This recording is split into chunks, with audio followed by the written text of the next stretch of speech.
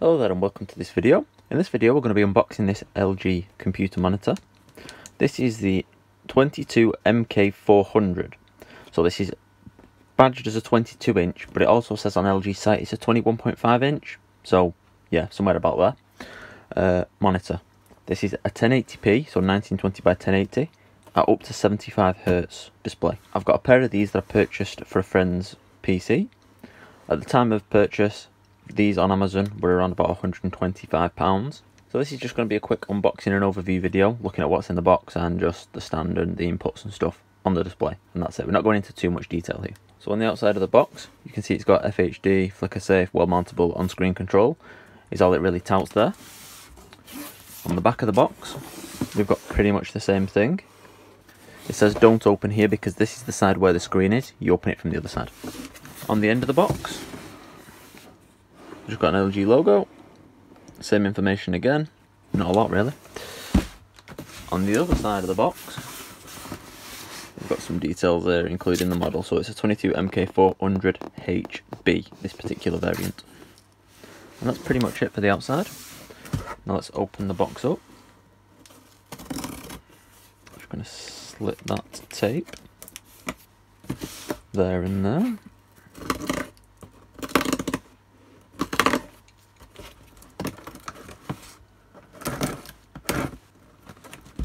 There we go, and then we'll slit it across here. Be careful not to go too deep, but as I say, make sure you open the side that's not got the display on. In the box, the first things that we can see are the stand and some cables. Some assembly required by the looks of it. So they include a HDMI cable. So that's a standard HDMI to HDMI. Probably around about 2 meters length looking at it.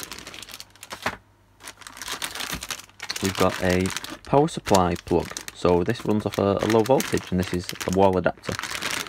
And it is 19 volts output, you can see there, at 0.84 amps. Probably got a standard DC jack connector on it. There's the power connector. It's one of those DC jacks with the little pin in the middle. I'll get it out in a minute. We've also got a little bag here with 2 screws in. They're probably for the stand. These energy card things that they always include. We've got a actual loose CD that is the owner's manual apparently. I don't really get why they're still including them and loose, but hey ho, it seems like a waste to me because nobody's really going to do anything with them. We've also got some United Kingdom fault and warranty terms specific to the area.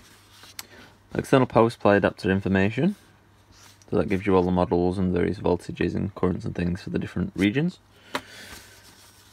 Then there's a load of QR codes for some reason, I'm not sure what the deal is with those.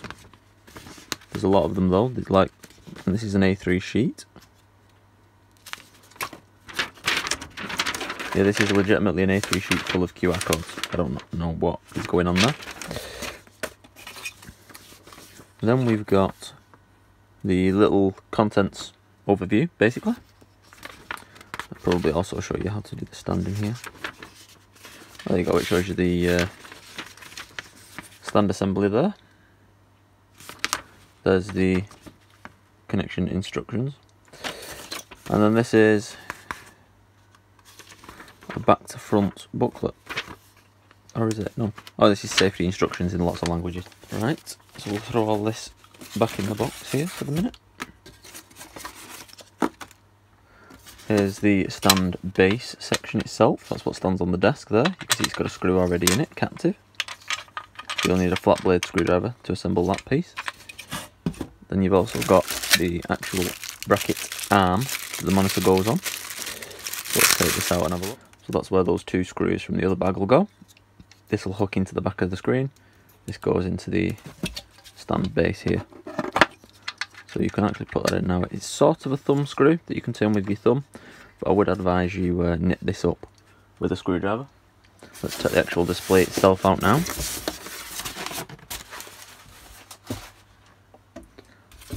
So the box is oversized. There's a generous amount of packaging around the edges, so it should protect it in shipping. Because Amazon did actually send this just in this box with a shipping label stuck on the outside. Let's just pick the display out. It's really rather light.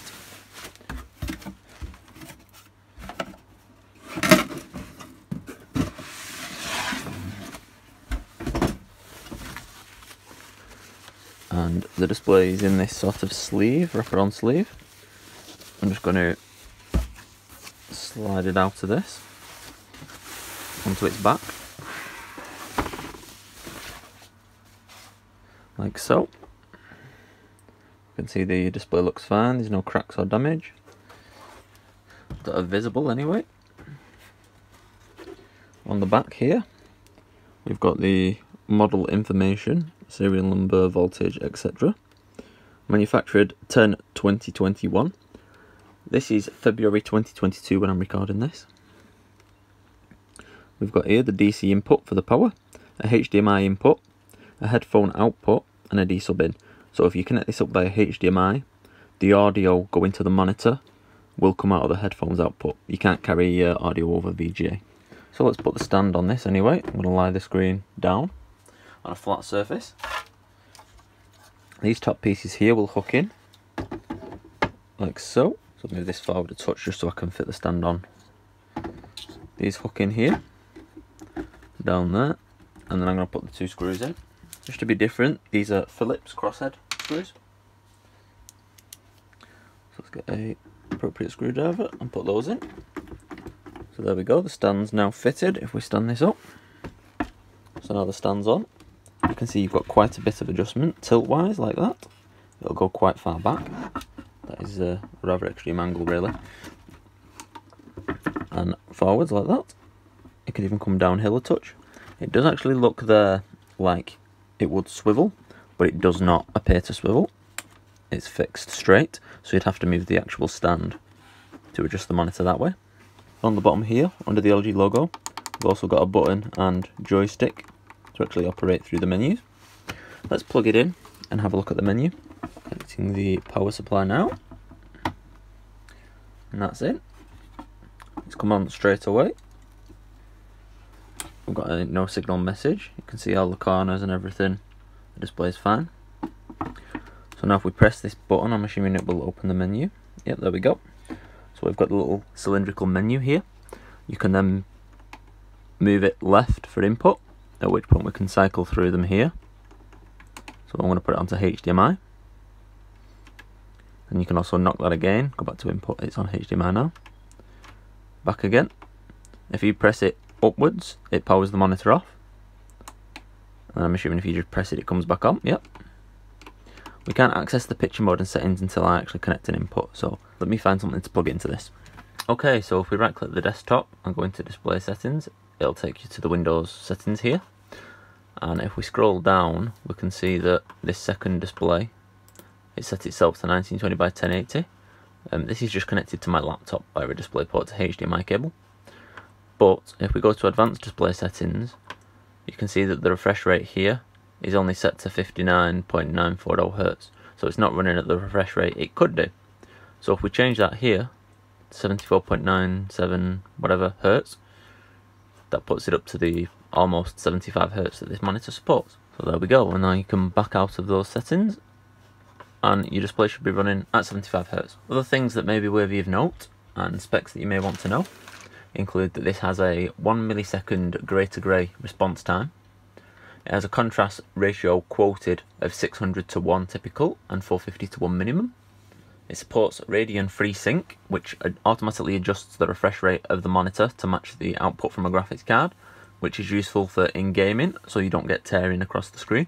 Also has reading modes, crosshair, on-screen control, a black stabilizer, etc. So let's have a look in the menu now that we've got an input and go into picture mode first. Custom is what it's on by default. Okay, we don't mind changing the power settings.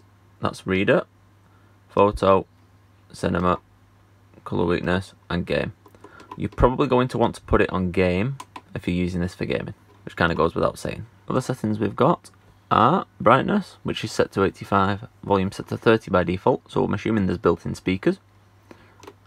Input is set to HDMI. Picture mode game, you can adjust the picture, which takes us back to where we were. Super resolution plus,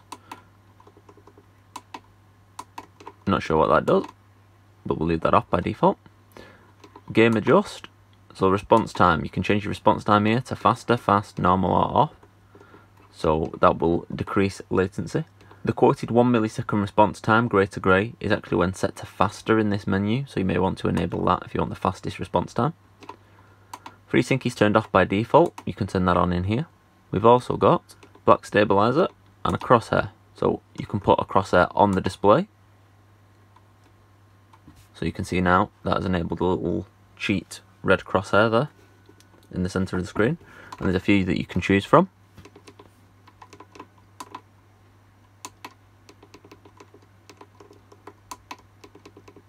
We'll just turn that off for now.